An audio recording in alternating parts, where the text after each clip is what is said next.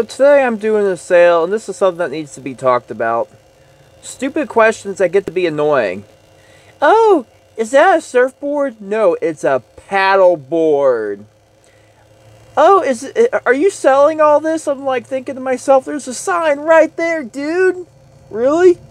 And then I have a bagger for a lawnmower, and the guy's like, what's this? I'm like, sir, it's a bagger for a lawnmower. Oh, who are you? Yeah, that's other stuff that get to be annoying. Who are you? Where do you live? Are you just passing through? No! I mean, really? Where'd you get all this from? And I have to ask, did you steal this stuff? I mean, really, people? Are you that stupid? Don't be asking me those stupid questions. Where do you live at? Do you have a phone number I can call you at? Jesus crikey!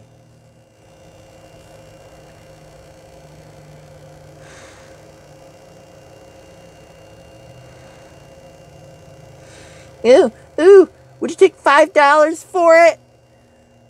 Excuse me? No, you ask me what the price is and I tell you what it is. Don't come up to me and ask me, will you take this for? Ooh, I'll give you $5 for it. You know, shit like that gets to be annoying.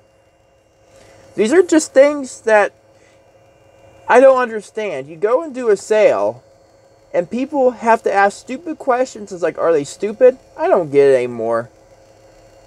I just thought I would bring this up.